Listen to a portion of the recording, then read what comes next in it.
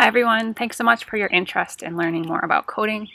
We're going to start out with Scratch, and it's just one of many tools you could choose from, but it's a good starting place, so I thought we would dive into it. And later we can look at some other options as well. But just as a tour, here we are on the Scratch homepage, and you can tell you're logged in if you look over here and you see your username. If not, a login button will be there and you can log in. Now, having accounts and logging in is optional, but it's helpful to save your work and be able to continue where you left off. If we move directly to the left of that, you'll see a file folder. That's where you're going to find things you've made in the past. Right now it'll be empty, there won't be anything there, but as you build your library of things you've worked on, that will be handy. Next is a messages icon. This is if you start to comment on other people's projects and they start to comment on yours. You'll be able to find things there. Search bar, pretty self-explanatory. About is a good place to check out some information and research about coding and why it's important. Ideas is going to give you some tutorials, which you can follow step by step. Some people like to do that and some people don't, but I do enjoy that myself. Explore is going to show you projects that people have made.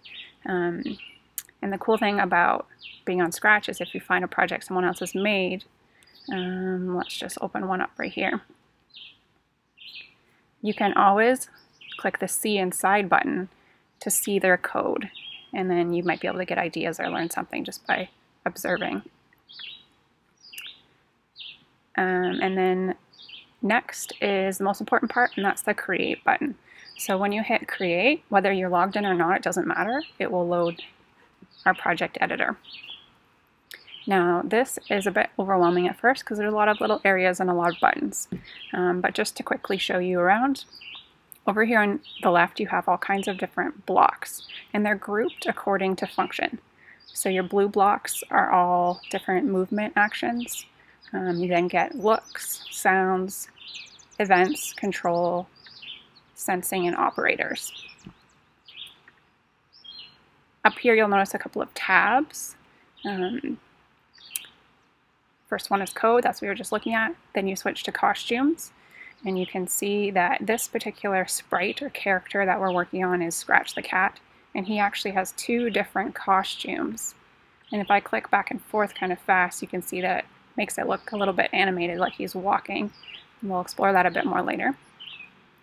And then next you have sounds, and our Scratch Cat has one sound associated with him, meowing. You will quickly learn to not like that noise. But you can add more sounds, of course, and edit things there. So just keep in mind there are those different tabs.